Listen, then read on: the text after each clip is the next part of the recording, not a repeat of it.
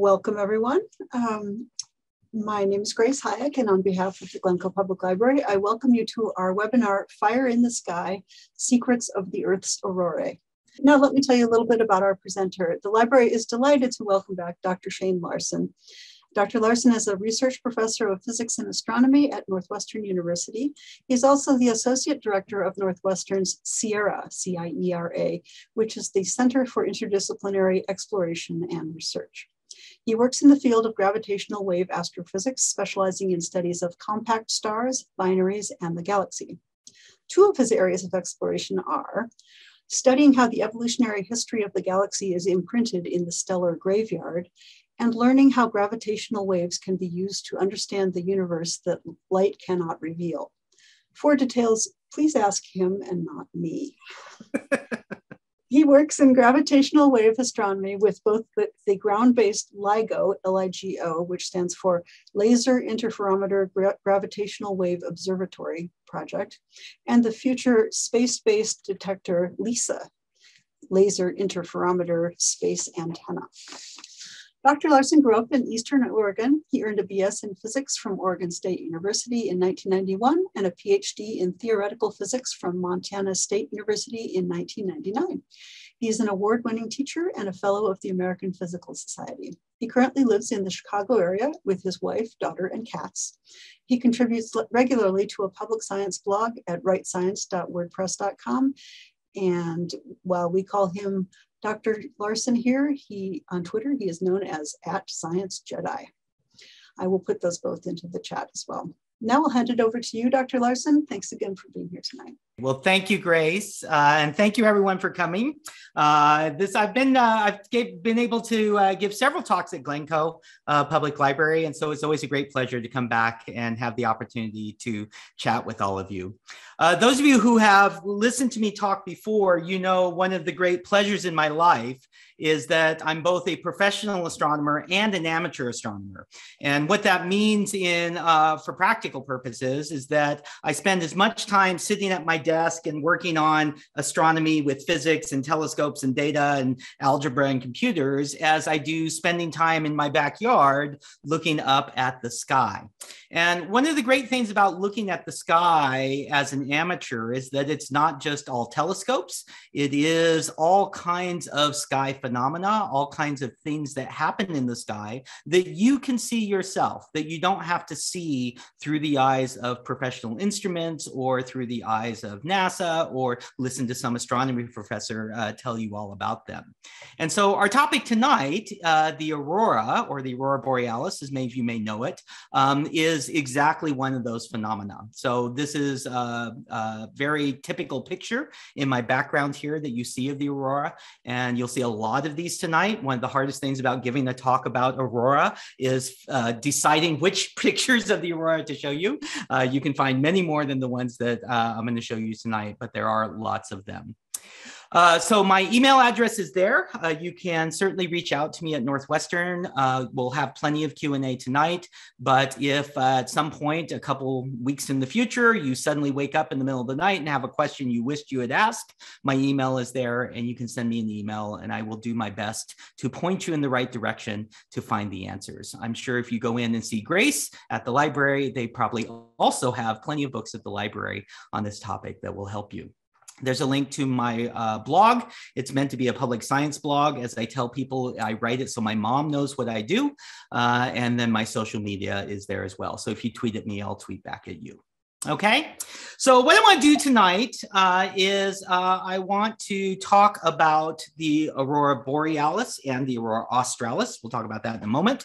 Just kind of what they are, what we visually mean, and what we're speaking about. We'll talk a little bit about the physics behind them, something that we often call the Sun-Earth connection.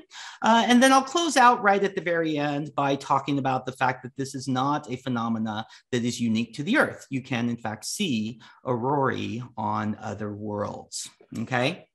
So most of us have grown up or heard about the Aurora, if you haven't seen them, in this context, the so-called Aurora Borealis.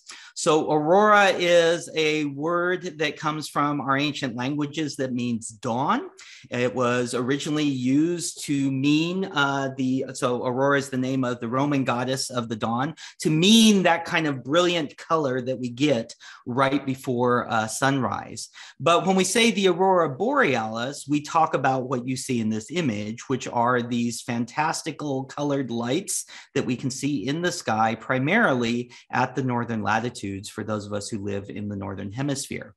As it turns out, you can see the same thing at deep southern latitudes if you live in the southern hemisphere. And we call these dawn lights in the sky, these aurora, the Aurora Australis. And so they are the exact same phenomena, the exact same effect, but they are visible in the southern hemisphere rather than the northern hemisphere. Okay.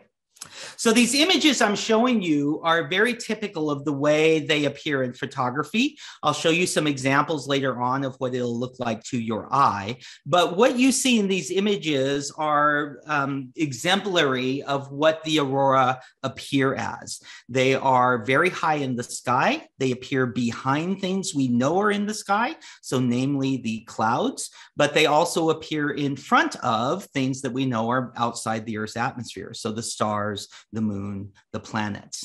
They are colored very often, and they have a wide variety of colors. We'll talk about that a little bit later. And then they also vary greatly in shape and form, and that has a lot to do with the physics of how they're produced. Okay, so these kind of curtains that you see going straight up are one kind of classic example. Now, for those of you who have seen the aurora, most of us who have seen them, we've seen them from the ground. My wife is from Alaska, so she's one of the few people I know who have seen them from airplanes. But you can see the aurora virtually anywhere on Earth if you have a good enough vantage point. So this is a picture of the Earth's aurora taken from the International Space Station. So the space station is above the aurora, looking down on them. And from this perspective, you can very clearly see that the aurora is happening in the atmosphere of the Earth. And this, in fact, is one of the early mysteries of the aurora, which is, where were they? Were they above the Earth's atmosphere? Were they connected to the Earth, or were they connected to phenomena outside? And so we know now they are, in fact, the reason they appear is because the Earth has an atmosphere, and the colors have to do with what the Earth's atmosphere is actually made of.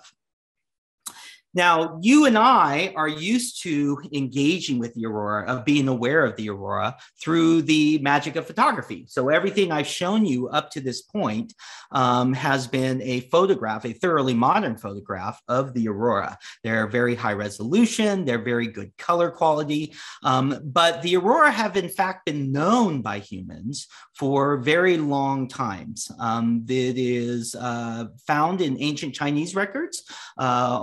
3,000 years ago, there are records of the Chinese seeing the aurora.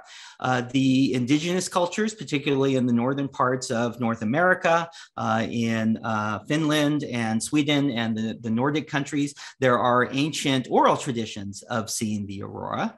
But the kind of modern written record of aurora didn't begin until after the Renaissance sometime. And indeed, for a long time, people would describe what they had seen, but they didn't have the magic of photography to capture it, to kind of spread the word around and generate interest and get people to contemplate what these phenomena might actually be.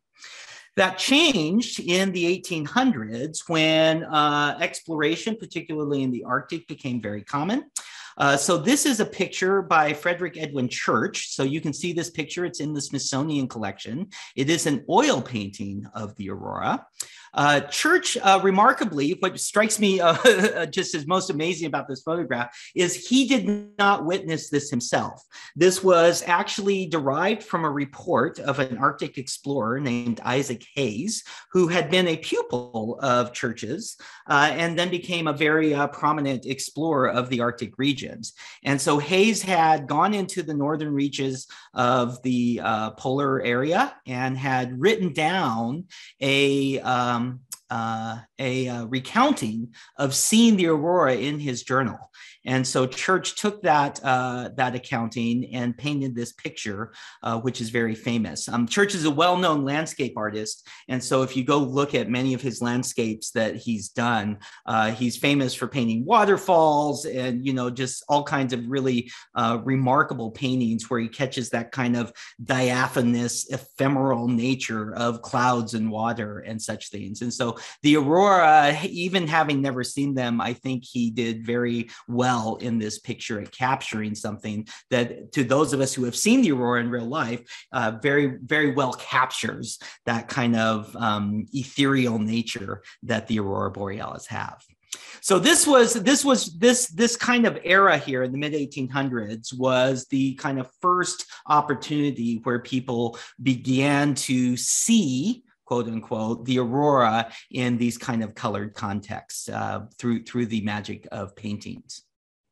Now, the very first photographs of aurora happened not long after the invention of photography. So this is the very first picture of an aurora ever taken. It was taken in 1892 by a German named Odo Brendel. And it is very much like the quality of early pictures that you can see. For those of you who have looked at early photographs, early daguerreotypes, or any of that kind of early photography that was done on plates and emulsions, this is very typical of the kind of quality that those pictures were. And so you could imagine that if you had not seen this with your own eyes, you might have just thought it was some kind of artifact or flaw or accident that was so common in those early days when we were first learning how to take photographs with these kind of new materials and new techniques and new technology. But having seen the aurora, right, you and I have the advantage of looking at this photograph with the pictures of real auroras in our minds. And what's I think is amazing about this photograph is when I look at it, I'm like, wow, that's pretty good for the very first picture of Aurorae. But you can imagine that if I was Odo here and I was showing this around at a dinner party to my friends who had never seen the aurora, they might be skeptical of whether or not I was actually seeing something in the sky or whether or not this was a flaw in this kind of bizarre new hobby called photography that I've picked up. Okay, but nonetheless, aurora photography did advance. Photographs got better, and so photographs of the aurora themselves also got better. Now, the first color photos of aurora were not taken until the 1950s. So the earliest pictures that are known are by this gentleman, J.R. Ehrman. So that was in the early 1950s when color photography first started on the aurora. And so this particular picture is taken from a spread that appeared in Life magazine in the mid 1950s. And so you can find digital archives of that Life magazine and see many of those photographs that were taken in that era. A lot of them are like this. It doesn't show nearly that kind of crisp, very sharp rendition of the auroras that we're used to in auroral photography today, but it does capture the structure, it captures the color, it captures that kind of misty, diaphanous nature that aurora have when you see them in the sky. And so arguably this era here in the 1950s, it was right at the beginning of the space age. People were thinking about the sky a lot. Technology was putting images and pictures in people's hands that they had never had before. This was probably the beginning of kind of really general and broad public awareness, as well as public interest in being able to see the aurora for themselves. So this is a great article in Life. If you can find it in the archives or find a digital copy of it, you should certainly go and look at them. Okay, so this is all, I think, just a way of introducing something that many of us have been exposed to.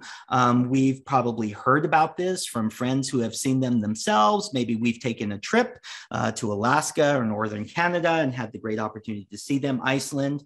But for many of us, we've never seen the aurora except in pictures. Okay, and many of you are on Zoom tonight. Those of you who use Zoom backgrounds like I do, I have a picture of an aurora here in the background. One of the default Zoom backgrounds is of the Aurora Borealis. So it has captured, it has settled into our collective consciousness as a cool phenomena in the universe that you can see up above your heads and is not beyond the ability of ordinary folks like me and you to go out and see. So let's use that as a question then, right? I want to see the aurora. If you've never seen the aurora, for many of us, this is a dream. Okay, I've seen the aurora, so I'll tell you a little bit about that later. But what do you do if you want to see the aurora? Okay, well, you can certainly book a trip to Yellowknife in Canada and go up in February, take your parka and stand out at night and see the aurora. Okay, that's definitely one way to do it. But as it turns out, you don't have to do that, right? You can actually see the aurora from right here where you live in the United States. But you have to be able to look at the right time, and you have to be able to know that tonight will be a good night to go try and see it, or maybe I should try some other night. So let's talk about what you personally would have to do to see the aurora from where you live. Okay, so I'm gonna describe to you the kind of thought process, the planning that would go into it, but there's actually physics behind this. I'm going to tell you a little bit about the physics later. So I'm going to start with what do you have to see to do to see the aurora, but then we'll talk about the physics that describes why this is the way it goes. Okay, so if you get onto most major weather sites, there are apps for your phone. There are probably apps for your computer as well. You can get applications or websites that will give you what's called an aurora forecast, just like a weather forecast. What are the chances that you'll go out tonight and see the aurora wherever you are? Okay, so very typically those aurora forecasts will show you something that looks like this. Okay, so we're in the United States, so this one is captured from the United States projection. So you'll see the map of the world there below. There is kind of a bright blue near the top and dark blue near the bottom. The line that separates those two, that is the day-night separation. Okay, that's what we call the terminator in astronomy. And then you'll see that kind of green crescent-shaped moon. Okay, so that's called the aurora oval. That is the place on the Earth at this moment where the aurora are the most intense.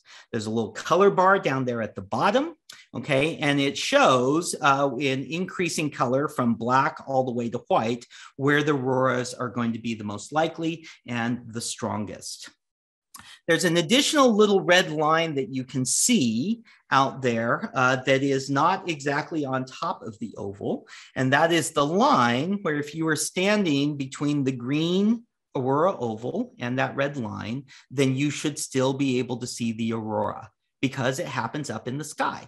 So you can stand far away and look up in the sky, and as long as it hasn't gone over the horizon of the Earth, because the Earth is curved, then you should be able to see it.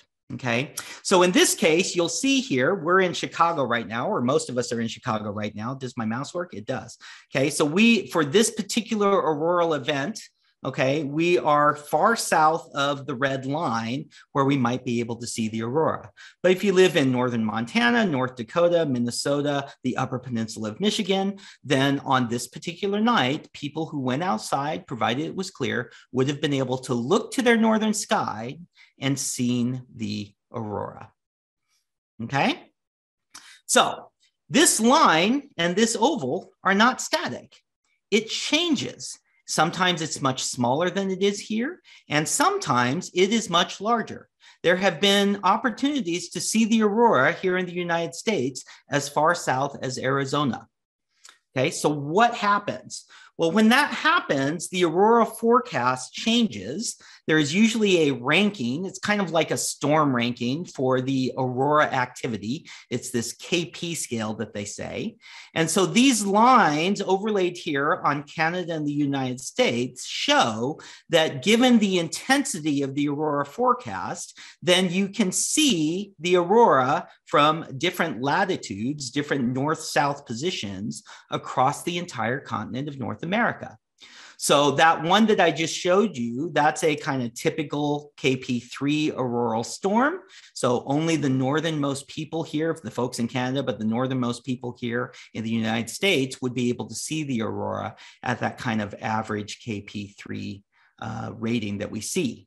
But there are events, and we'll talk about this in a minute. That's part of the Sun-Earth connection. When the aurora get very strong and the entire northern hemisphere has the opportunity to see the aurora. And so if we have a KP6 storm, right, almost the entire state of Illinois would be able to see the aurora, provided it was not cloudy wherever they were standing on that night. Okay, so one of the things you'll see when you go to these aurora forecasts, and actually I don't see it written here on this particular one, but many of them have that KP number written right on the map as well. And I don't see it here, but sometimes they do. So they will mark that KP value, and then you can kind of know, anytime it's KP6 or below in my area, I'll definitely be able to see the aurora. Okay, so this is what those auroral forecasts will do for you. They'll tell you, should you stay up late tonight? Should you set your alarm? Should you go out and look? Will you have a chance to see them or not? Okay. Now, I am sidestepping one important fact, which is I live in the city of Chicago. So even if we were having an enormous auroral event, a KP6 storm, I should totally be able to see the aurora. But if I step outside in the city of Chicago, then the light from the city is going to be so strong that I will not be able to see the faint light of the aurora in the sky. So when we have big auroral events where I should be able to see these things in Chicago, I have to get in my car and drive out of the city. And we're very fortunate here in Illinois. We have a lot of great state parks. You can get out away from Chicago in a couple of hours, or you can drive north into the southern parts of Wisconsin. And as long as you're away from city lights, if there's a big auroral event going on, you will have the opportunity to see the aurora. Okay? Okay, now related to that is most people want to take pictures. Okay, so these are two examples. So I told you I've seen the aurora before. So these were taken by a friend of mine, David Benoist. He and I are both amateur astronomers. So this is when I lived in Montana. So both of these were taken in the state of Montana in the year 2000. Okay, and so you can see we were in Bozeman. So this is one of these KP4 storms. So that was the size of the storm that allowed us to see it living in Bozeman. And these are both pictures that he took with his 35 millimeter camera. Okay, so these are very typical of what the aurora looked like during those storms. They're those kind of spiky curtains that point up at the sky. We saw red ones and we saw green ones. And this happened all the time that year. We saw the aurora so many times that year, it wasn't even funny. And so we were out observing. This is actually a telescope poking up right here. We were out observing and David's like, oh man, it's getting cloudy up there. And you look north and we're like, nope, that's not clouds. That's the Aurora Borealis. And so he shot these really fantastic pictures of them. Now, most of you will be like, yeah, these are awesome. So you should absolutely just take the opportunity and look. Enjoy the fact that you're seeing this remarkable natural phenomena that doesn't happen all the time and that not everyone gets to see. Don't forget to just take the time to appreciate it and stare at it. Okay, but then everyone wants to take a picture because, you want to send it to your mom and say, Mom, I saw the Aurora Borealis, and you want to brag with it with your friends at work yesterday and say, what were you doing last night sleeping? I was out seeing the Aurora, right? You want to have a picture of it. Okay, so what does it take to take a picture? So I will preface this by saying I'm about to tell you what you need to do it with a camera. But just in the last year or two, smartphones are getting good enough that I'm pretty sure you might be able to take a picture of aurora with your smartphone. And we have not had an aurora event that I've been able to see yet since I got my new smartphone. So I don't know how well that's going to work, but you should experiment or Google around. Someone will have some good advice for you. But let me tell you what the conventional wisdom for ordinary cameras is. Okay, so the conventional wisdom is you need a tripod, and that's because if you want to capture pictures like these ones that I'm showing right here, you have to open that lens up for 10, 20, 30 seconds. And you can't hold it still enough in your hand if you don't have it on a tripod. Okay, so put it on a tripod, focus at infinity. For those of you who are photographers, that mean or aren't photographers, that means just focus it as far away as you can. And then there are a variety of settings for how long you should do your exposure. And typically that depends on how hard the aurora are to see. If they're really faint, you probably need longer exposures for them to show up on film. If they are moving very rapidly, then you probably want really short exposures so that it doesn't just turn into a big green blur like you see there in the bottom image here. Those of you who are photography nerds, higher ISOs will certainly see fainter things in the sky, but you'll get grain in your photographs. So both of these pictures that David took, this was before we had digital DSLRs. And so you can see, especially in that top photograph, the grain there in the photo, because we were shooting at ISO 1600 or something, just really super grainy film. Okay. And then my last bit of advice is just experiment. One of the beauties of doing this digitally in the modern age is you don't have to just shoot 24 pictures and then wait until they develop to see if you got a picture of the aurora. If you're doing this with your DSLR, you can just shoot pictures, and you're going to get some cool ones. But that means take the opportunity to play around with your camera settings and see what kind of remarkable pictures you can capture, because every aurora picture you take will be different than every other aurora picture you take, because they're constantly changing, as we'll see here in a moment. Okay, so that's just kind of my introduction to this. Grace, are there any questions that we should take before I start talking about what causes all of this to happen? There are a couple of questions. Okay, I'm happy to try and answer those before we go on. Yeah. Bob asks a question that I was asking myself, which is, back when you showed the green aurora arc, it was shaped like a horseshoe, and it seems like you want to make it a full circle, you know, to circle the pole. Why is that? That's a great question. So a little bit of detective work here, I think, will give you the answer. So you remember I told you this line right here that separates the bright blue from the dark blue is what we call the terminator. It separates the day night from the night side of the Earth. And so over here it's daytime and you can't see the aurora in the daytime. So that's the key reason. Okay, thank you. Another question, Shelley and Jim are asking, what's the best time to view the aurora? Middle of the night? Can you do it right after dinner? Do you have to get up that's a great question too. So as a general rule, middle of the night is better than earlier in the evening or early in the morning. And that's because the sky starts to brighten up many hours before the sun actually rises, or for many hours after the sun sets. It's not fully dark at any location on the Earth until a couple of hours after sunset, or a couple of hours before sunset. And so generally later in the evening when it's full dark is going to be better. Here you can see the aurora oval is fatter right here in the middle. So this is kind of roughly midnight, 1 a.m., 2 a.m., right? And that's because this is as far away from the daylight as you can get. And so it's darkest here. And so the aurora show up much better. Now, that being said, if you want to see the aurora, you got to go when they're visible. And so I will tell you all the way we did this when we lived in Montana. So we didn't have, so this was in 2000, right? So this is before, Facebook was popular and all that sort of stuff. We didn't have social media or any of that stuff. So we made what we called an aurora calling tree. So we asked all of our friends, we said, who wants to definitely see the aurora this year? And so we all got, and then we broke ourselves into two groups. Who wants to see the aurora at an hour which they will still get plenty of sleep? And who wants to see the aurora no matter what? Okay, and we divided, I think it was 11 p.m. at night. And so what we did is we wrote all our names down in a circle with our cell phone numbers. And if any one person on the list saw the aurora, they called the next person on the circle, and then they went out and saw the aurora. And the person who got the call called the next person on the circle, and then they went out and saw the aurora. And it just went around and around until it got back to the person who started the calling circle. Okay. And so all of us saw the aurora like 10 or 15 times that year because all of us were like, yeah, wake me up at any hour of the night. I totally want to see the aurora. And so we saw the aurora at 10 p.m. We saw the aurora at 2 a.m. It just whenever it happens, you got to go look. And so you need someone to tell you it's happening so you know to go out and see it at the right time, because it's not a constant phenomena. It's constantly changing. It gets brighter, it gets dimmer, even over the course of a night.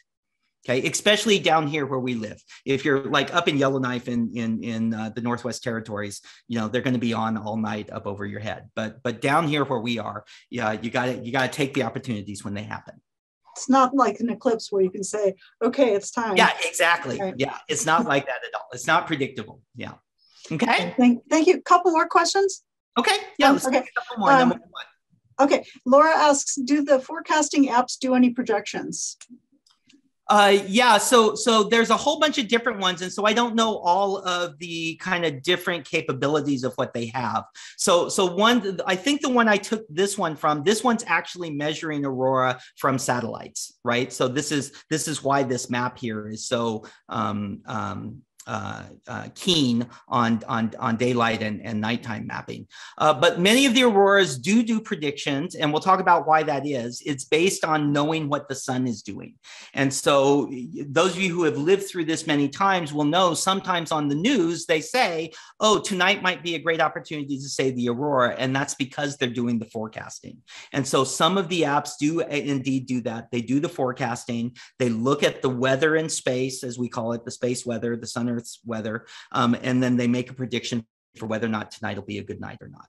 So, okay, well, there are more questions, but let's get to them later and okay. Carry on. With okay. Yeah, we'll take plenty. We'll make sure we spend plenty of time at the end answering questions. Thank you.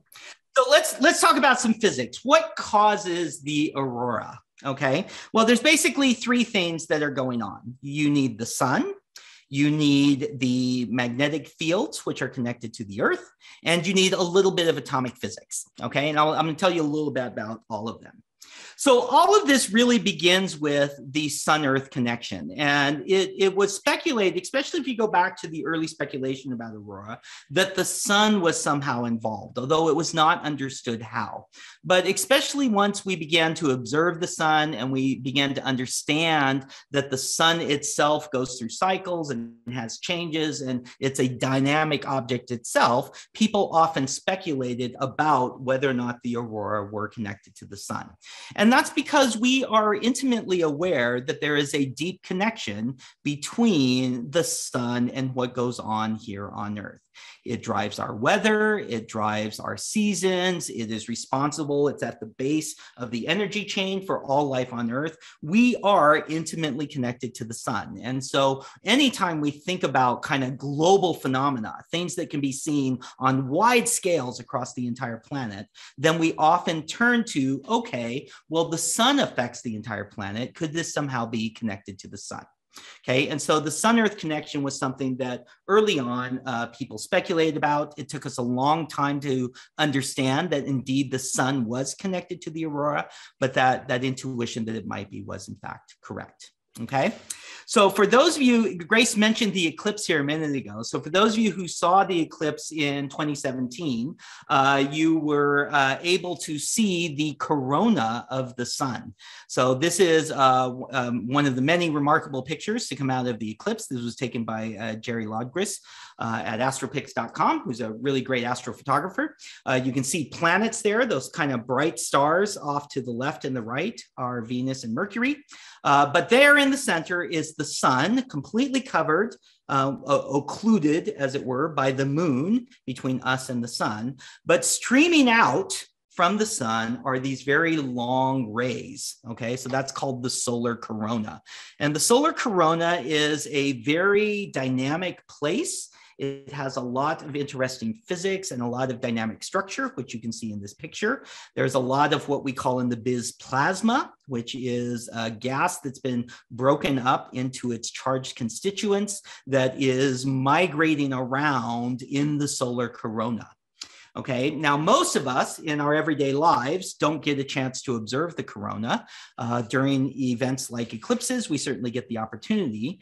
But astrophysicists watch it all the time with satellites. So this is from NASA Heliophysics Division. So this is an X-ray movie of the sun. Okay, so you can see the surface of the sun down there at the bottom. You can see it is a frothing, boiling mess of stuff going on all the time. Those little features you can see down here, many of these are kind of the size of the Earth or so. It takes about 100 Earths to fit all the way across the sun to give you a sense of the scale.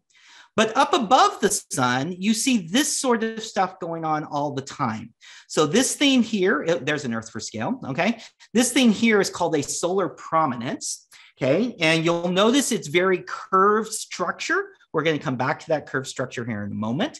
That curved structure is actually magnetic fields on the sun. And when this plasma and the corona gets launched up into the atmosphere of the sun, basically, it is captured by those magnetic fields. And what you can see happening in this movie is it begins to rain down on the sun, guided by those magnetic fields back down towards the surface of the sun. This image is taken in X-rays, which your eye cannot see, but we use the magic of technology to turn it into an image and use colors that your eye can see.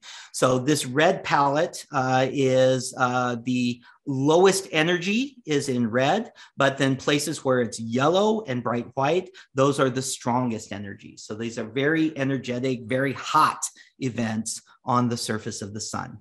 Okay, and you can spend hours just staring at these prominence movies that the folks who study the sun take pictures of all the time. And there's a lot of kind of current modern astrophysics that goes in trying to understand exactly what's happening when we stare at events like this.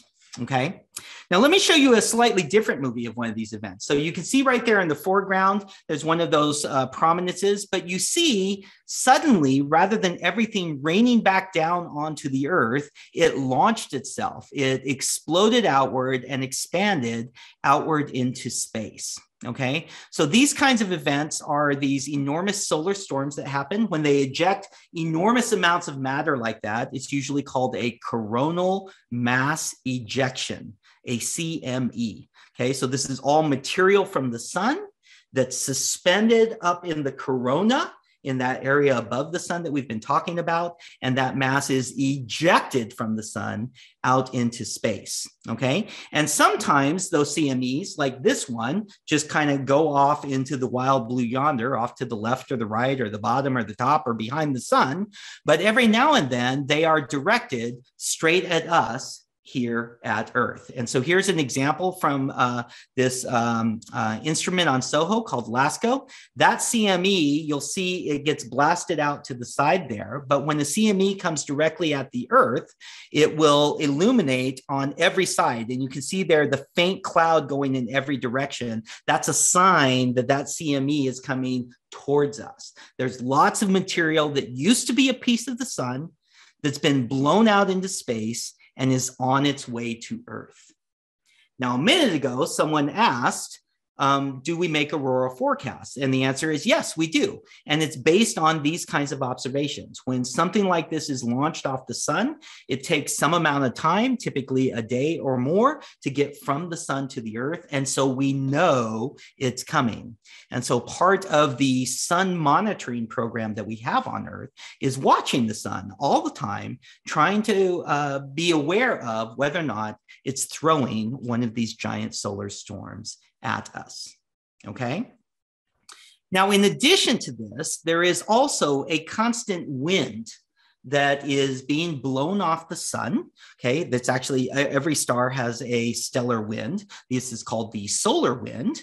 And what it is particles that are in the sun's atmosphere on the surface of the sun, and they happen to be energetic enough that they will slowly bleed away from the sun. They have enough speed to get away from the sun's gravity, and they stream out into the solar system in every direction. And so the Earth and all the planets are constantly being bathed in this solar wind. It is not nearly as dense as the coronal mass ejections that I just showed you movies of, but it is a constant flux, a constant stream of particles, largely electrons, charged particles coming from the sun. Okay, and so right here in the center of this image, you'll see the Earth, and we're going to talk about this kind of bow shock that you see around the planet right here. Okay. So some of you may remember from your physics class playing with bar magnets. Some of you may not. And if you don't, you can certainly get a bar magnet and play at home with what I'm about to show you here. So this is a movie where we've taken a bar magnet and put it on a piece of paper, and then we've put a plastic Tupperware lid over the top of it. And what we're going to do here is we're going to sprinkle iron filings, right, which you can collect with a magnet out of your sandbox in your backyard, over the top of the plastic that's covering the magnet. And what you should notice is look how the filings don't just fall in a big pile. They align and orient themselves in a very precise and well-known shape in physics, okay? So this shape is called a dipole. It's kind of arched in the middle, and on the ends, it looks like it's kind of radiating outward, okay? And this is very typical of what the structure around magnets looks like, okay? Now, I've done a better picture of this, okay? So this is on a piece of paper to make it stand out well. Okay, so on this picture, there's a magnet underneath the piece of paper, and it makes these very pretty magnetic fields. Okay, so these are these iron filings just lined up. But what I want you to imagine that the bar magnet is inside the Earth. Okay, as it turns out, the Earth has a magnetic field that looks just like the magnetic field of a bar magnet. In fact, it's that magnetic field that makes your compass work when you take out your compass when you're hiking, and it always points to the north. Your compass is following one of these curved lines, which runs from the south side of the Earth all the way to the north side of the Earth. But it's exactly the same shape and structure as that magnetic field that belongs to the bar magnet. Okay, so what does this have to do with the aurora? Well, you'll remember that I said the Earth is bathed in those charged particles from the sun. And you'll also remember that when we're talking about the aurora ovals, they are concentrated up here in the north part and down here in the south part of the Earth, which is where all these magnetic field lines come into the planet.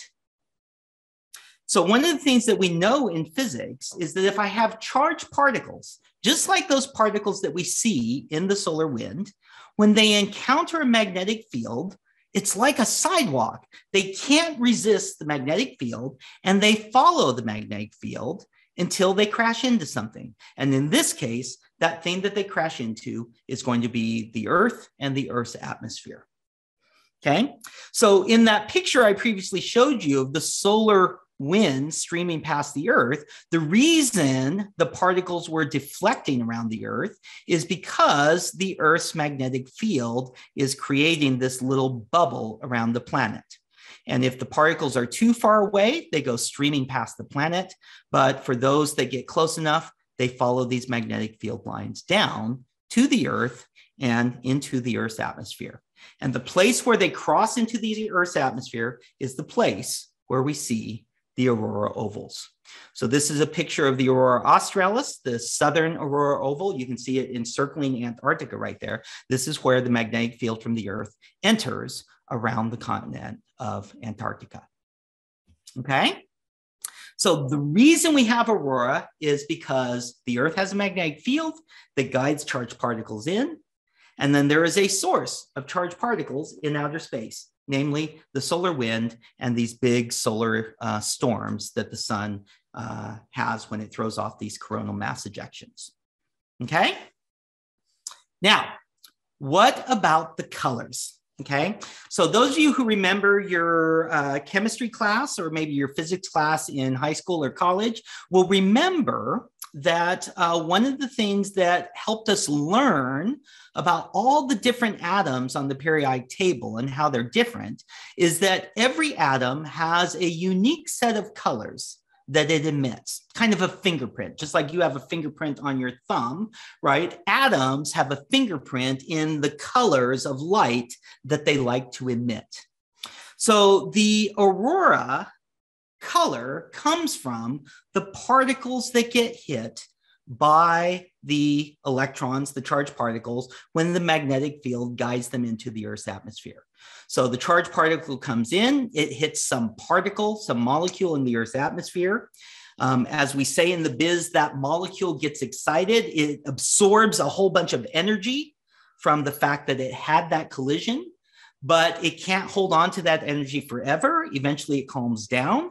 And the way it calms down is it gives off light. And it gives off light in those specific colors that are unique to the particular molecule that you're talking about. So when we look at aurorae, and you look at aurora pictures like the one behind me, you often see that the colors are separated. And if we look carefully, we see that the colors seem to come from different altitudes in the Earth's atmosphere. So if I combine these two pieces of information, the height that the color is coming from and that the color itself is related to the molecules that happen to be emitting the light, what I can see is that the colors of the aurora are related to the dominant atoms that you can find in different parts of the Earth's atmosphere. So you get those very reddish and pink colors from oxygen, you get bluish and purplish colors from nitrogen, and you get greenish colors from oxygen. Okay, so the colors that we see in the aurora are unique to the particular mix of gases that we see here in the Earth's atmosphere. Okay, now the aurora borealis are not visible all the time. Okay, and this is because of what we said, that the source of charged particles that are providing the impetus for the creation of the aurora. The charged particles that are streaming into the Earth's atmosphere to cause the aurora borealis in the sky, they come from the sun primarily. Okay. And one of the things that we learned a long, long time ago is that the sun has these kind of cycles that it goes through, these 11-year cycles where it is sometimes very quiet, as in up here at the top of the image, this kind of blackish ball with just a few little orange spots. That's what we call the quiet sun. So during this time, there are not a lot of those solar prominences that we saw. Those of you who do solar observing with your telescopes, there are not a lot of sunspots, right? The sun's just kind of very quiescent and calm. Okay, but on an 11-year time scale, it goes from this very active state, this very quiet state to the active state and back again. And so when the sun is very active, okay, then you see lots of those prominences. The sun is a churning, boiling cauldron of activity. The coronal mass ejections happen very often. And then we get many of these big events that lead to these auroral storms that we can often see even when we live down here in the southern parts of the continent. Now, the most recent, whoops, I went the wrong direction. The most recent quiet time, the recent solar minimum, as we say, happened in about 2019. Okay, so the sun was over here in its quiet spot, and it's been slowly, steadily starting to get more active. Okay, so for those of us who are amateur observers, right, if you have a solar telescope and you go out and look at the sun, the thing that you begin to notice as the sun gets more active is you begin to see more sunspots. Okay, for professional astronomers who have X-ray satellites, they see that the sun begins to get more active, and you start to see these really active, bright regions where you see those prominences that we saw movies of. Okay, so the sun is heading towards its active state, and the next expected maximum is going to be in about 2025. Okay, so for those of us who are keen on seeing the aurora, this is a great time to start thinking about how am I going to make sure I get a chance to see the aurora, because the number of opportunities to see the aurora are going to increase for the next 4 or 5 years because the sun is getting more active. Okay, so this is a great time to be thinking about your aurora plans, because you're going to have lots of chances as the sun gets frothier and frothier. Besides the aurora, many of you may know there's lots of important consequences of the fact that the sun does throw crap at the Earth. And largely that has to do with our technology. So we have lots of satellites, we have lots of radio communications, we have lots of sensitive electronics, even here on the ground. And when the sun begins to get very, very active, it kind of constantly is bombarding the Earth's magnetic field. And in addition to making aurora, that causes a lot of, as we say in physics, electromagnetic effects. And those electromagnetic effects can have important consequences for lots and lots of the technology that we have here on the Earth. So I just saw a report today. I haven't had time to go read about it, but several of the Starlink satellites were thrown off by a geomagnetic a solar event here just in the last few days. So it definitely happens. There are famous examples of consequences on the ground where it's blown out power systems. It's done all kinds of different things because our society is very susceptible in its technology right now to this kind of solar weather, as we call it. Okay, so I want to talk a little bit more about aurora on other planets, and then we'll tie off for the day. But are there any questions right here in the middle that I should take, Grace, or shall we push to the end? There are a few questions that maybe we could stop for right now. Tony asks, why does nitrogen and oxygen have different colors at different altitudes? Yeah, so that's a good question. So actually, I don't think I know the answer off the top of my head. I should know the answer to that, but let me tell you what I think it is. It's one of two things.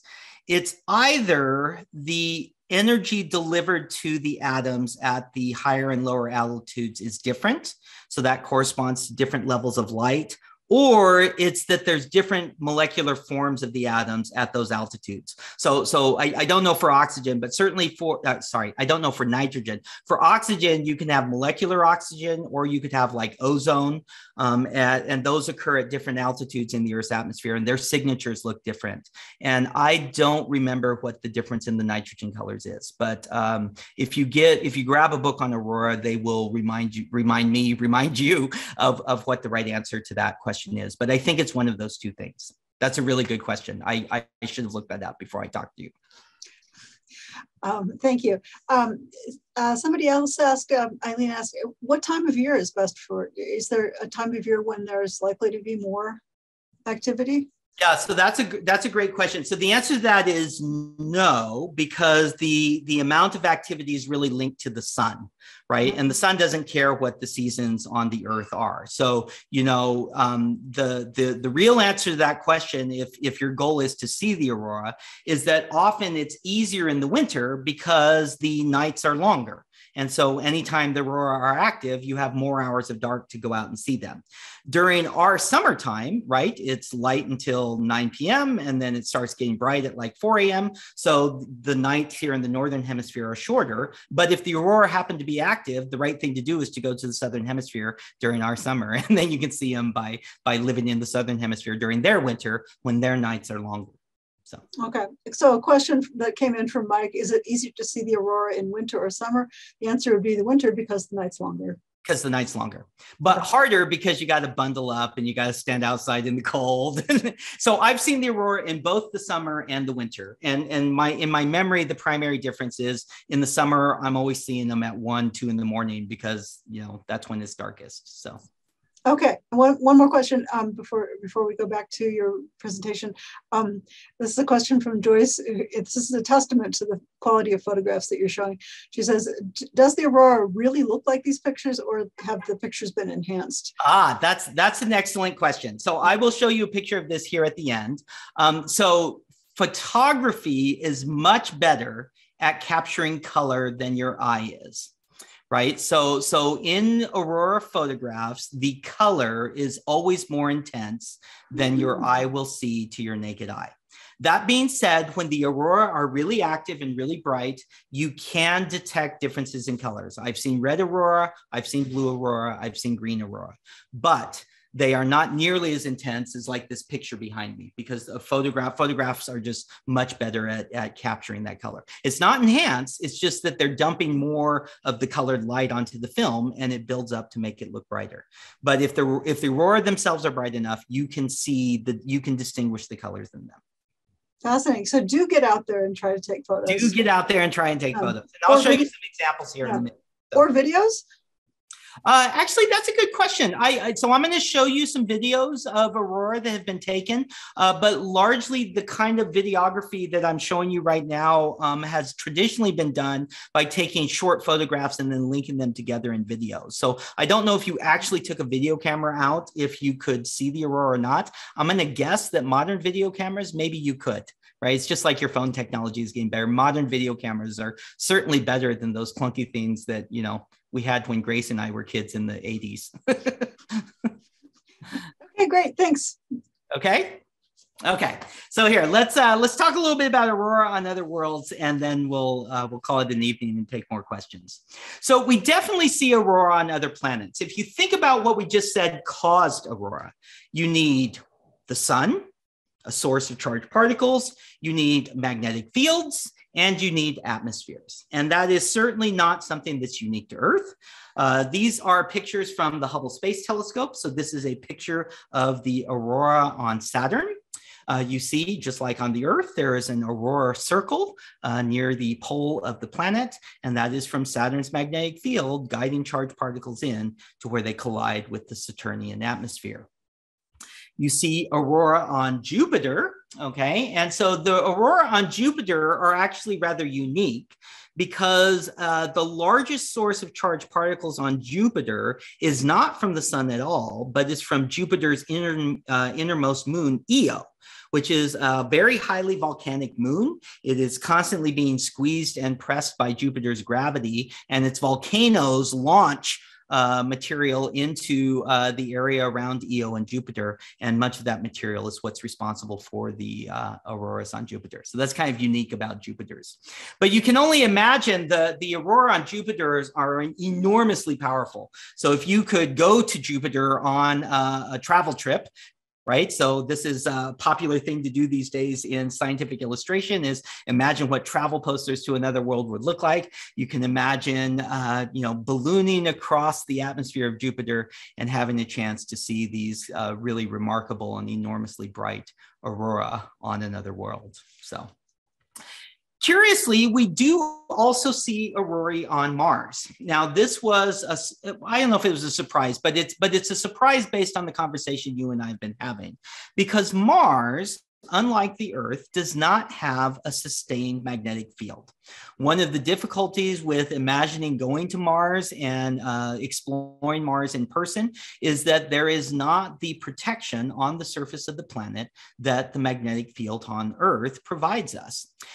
And so there are not regular aurorae on Mars the way there are on Earth. However, Mars at some times in its past did have a magnetic field, and that magnetic field has largely now been frozen into the crust of the planet. And so there are regions on Mars where the magnetic field is strong. And if we watch, this is a picture of Mars in ultraviolet light, we will occasionally see the surface of the planet light up in ultraviolet light, which is the Martian aurora in this case. Okay, so it definitely happens on Mars as well. So the aurora are not something that is confined to Earth. As we become a spacefaring civilization, I imagine that this will be something that even our descendants will imagine going out for a weekend trip with the family to see the aurora wherever they may live in the solar system. So someone asked just a minute ago, what does it look like to your eyes? So this is a great set of pictures taken by a really great photographer named Mike Taylor. What you see here is on the bottom what his camera captured. And then what he did in the top is he took the photographs, he put them into Photoshop, and then he adjusted the color balance so that it looked something much more similar to what he thought his eye could see. And so this is exactly the same pardon me, the exact same picture, but this is, I think, across the top here, very typical of what I think the aurora looks like. You can definitely see some color sometimes. So you can see the green here in this one in the upper right. Okay, here you can see it's green, but mostly the aurora look very white. Okay, and that's very typical of how your eye responds to dim light. In dim light conditions, your eye's chemical reactions is dominated by the black and white balance in your eyes. And then over here in the upper left, this is very typical of the kind of reddish and pinkish aurora that your eye can see. It's very definitely not white, but it's also not this flaming hot pink that the camera can see. Okay, so this is very typical of what your camera sees versus what your eye sees, but you can definitely see this stuff going on.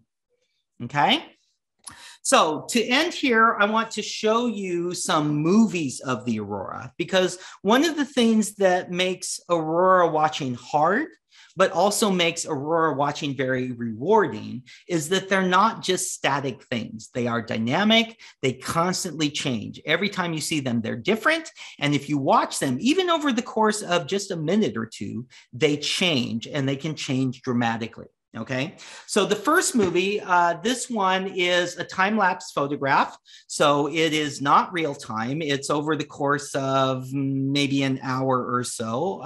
But if you watch, you can see how the aurora grow and fade, and how they appear to stream. You get kind of bright spots that move and undulate over the course of time.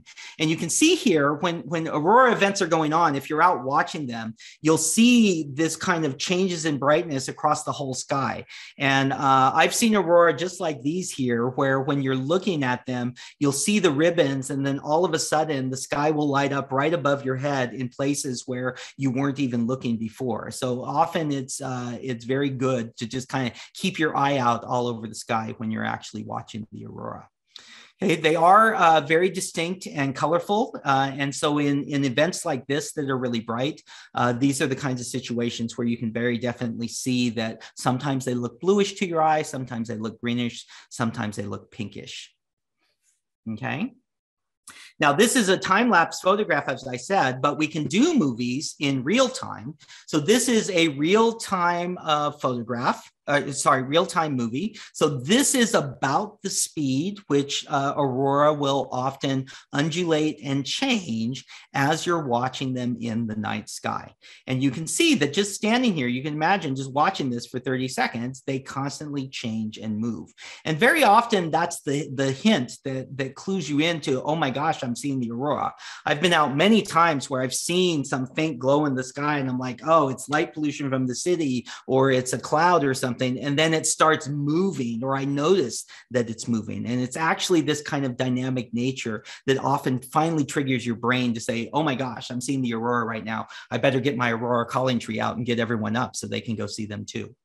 So this is very typical. This particular movie is taken in northern Canada, and so you can get these auroral storms very often where they're directly over your head, and those are the ones that are often the brightest. And so you getting to a place where the aurora oval is over your head is definitely the way to see super bright ones. Okay. And if you go to YouTube and just type in Aurora Borealis movies, there are like hours and hours and hours. You can binge watch this for longer than you can binge watch Netflix. Okay.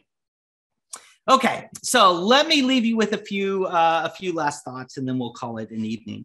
So there are very few dynamic experiences, things that change rapidly and viscerally while you're watching them, that you can have with the cosmos. Those of you who have gone out and done a little bit of stargazing, the constellations are very static. They are definitely beautiful and awesome to look at. The moon and the planets are very bright, but they don't change, at least not rapidly. You look at them now, you look at them a half hour later, they look just like they did when you started the evening.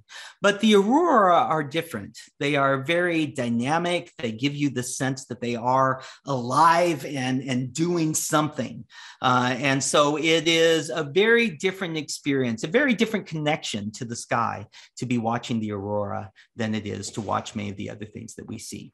So if you head north to Canada, Alaska, Scandinavia, you definitely will have a good chance of seeing them. But as we've mentioned several times here, in the times of year when the nights are long, so February and March are usually good bets when it's clear. And when it's actually dark. Those are always going to be the things that increase your opportunity to see them. You do need the sun to be active, and the sun is increasing its activity over the next few years. So if this is something that you would like to experience, you should definitely be thinking about ways you can get yourself out to someplace dark and have the opportunity to see them, because it is truly a spectacular experience. So I will leave you then with just a few books to read and learn about. So there have been a lot of books that are written about the aurora themselves, what they are and the physics behind them.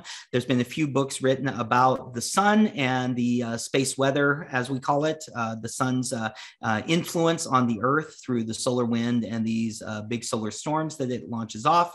And then there have been a lot of kind of neat historical books written about our understanding of the secrets of the aurora and how we came to that understanding. Okay, so I will leave you with those books, and I will say thank you very much for your attention. And I am happy to take questions for as long as Grace is willing to let us take questions. There's tons of questions, and we won't be able to get to them all. Okay, So we'll take as many as we want. Okay.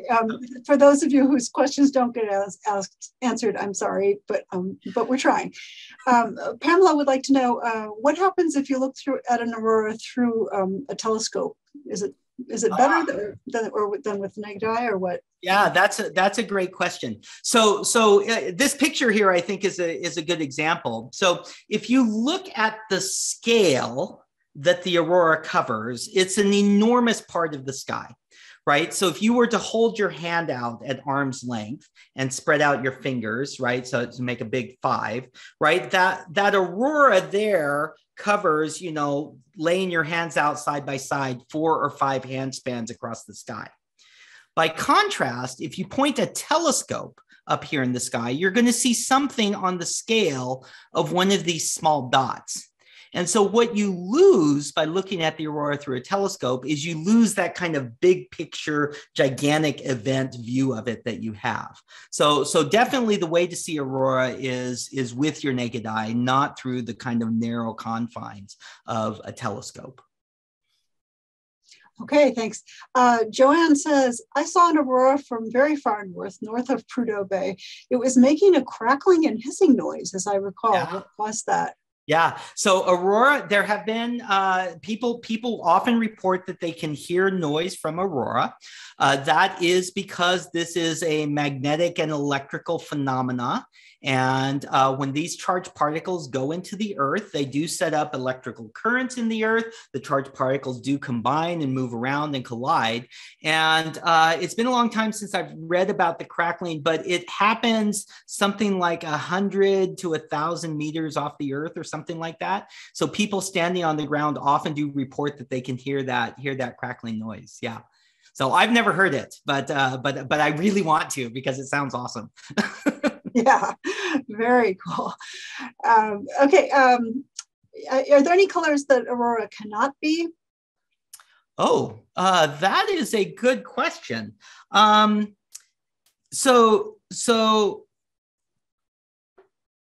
the colors of the aurorae are related to the molecules that are generating the light. Okay, and then what your eye perceives as color is not just the pure colors, but it's the mixture of all those colors from the light. So I think the right answer to that is you're confined to the colors that the atoms, the molecules can make by releasing that energy they gain from the charging with the electrons. And so there is certainly a finite number of colors, but what your eye's ability is to distinguish, or your camera's ability to distinguish that, is probably hard to discern. So yeah, I would say there's a finite number, but it's, for all practical purposes, probably infinite. So yeah. That's a good question. I'll think about that a little more. I don't know what the right way to answer that question is. There's a physics way, and then there's a what do I perceive way, right? So that's where the ambiguity is in my head. So yeah. Thank you. Just lost it there. We're going to take two more questions. One is,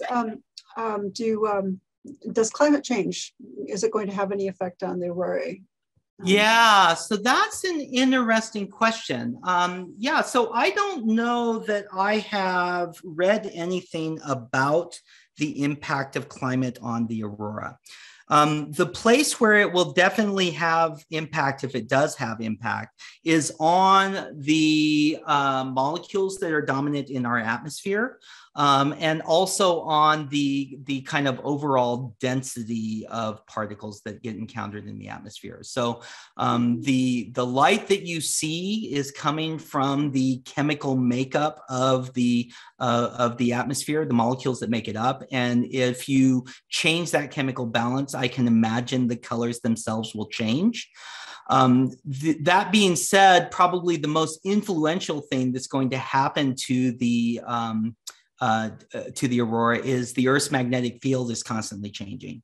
But the geomagnetic changes in the Earth right now, there are definitely changes happening, and there geologically there have historically been changes happening, but I don't think those changes are connected to climate change. They're connected to the tectonic activity of the Earth. So that will certainly have effect on the Aurora if you and I could live hundreds of thousands of years to see it. But as far as climate change is concerned, I think the dominant effect that would have any change, if there's a change at all, is in the chemical composition of the atmosphere. Excellent, thank you. And finally, Bob says, can you share some of the Aurora forecast URLs that you use? And saying that, the best way to do this might be, I can send a follow-up email to everyone who registered for this program. So if Dr. Larson sends me some of the URLs, I could send it to everybody. Yeah. Are you willing to do that? I can certainly do that. Yeah, okay. I will pick a few and send it to you. I will say, I'll send Grace a couple of websites that are useful. And I'll send her at least the names of the auroral apps that I have on my phone. So I'm an iOS user, so sorry, Android users, but if you go to your Android app store and just ask for Aurora forecast, you'll find some there that you can use. But I'll send Grace the ones that I use and sites that I know of to post and send out to folks. Great, thank you very much. It'll be a day or two, and I'll include the link to this video. So if you want to share it with people who weren't here, you can do that. Okay. Thank you so very much, Dr. Shane Larson. As always, a joy to have you with us. Okay, thank you so much. Yeah, thanks everyone for coming. Have a great evening. Be safe.